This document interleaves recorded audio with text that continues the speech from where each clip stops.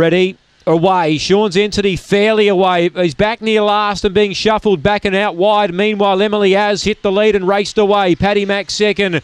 Now charging Blazin' Vicky to third. Sean's Entity found the rail somehow and gets to fourth. Chief Bale followed him through. So the big guns are coming now. Well back on the inside, Roman's Legend, Peregrine Strike, and last is Captain McLaren. Here's Sean's Entity. He goes around and takes a lead. Chief Bale's trying to follow him. He gets within 3 lengths now. They come to the bend. Back to third, Emily has. Sean's Entity 2 in front. Chief Bale mowing him down. Sean's Entity though in front. Good win. Sean's Entity held Chief Bale. 5 lengths Emily has third. Photo fourth. Paddy Max or Roman's Legend. It was skyrocketing home. Then Peregrine Strike, Blazin' Vicky and Captain McLaren back at the rear. 35.62 for the favourite and winner Sean's Entity.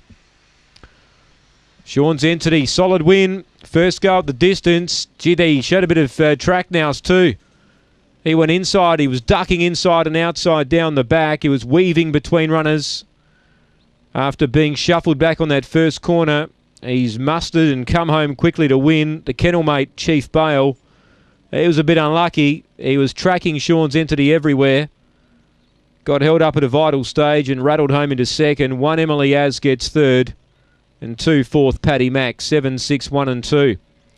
7, 6, 1 and 2. 35.62 the run. 9.12 early. 22.40 off the back. 13.22 on the way home. 7, 6, 1 and 2.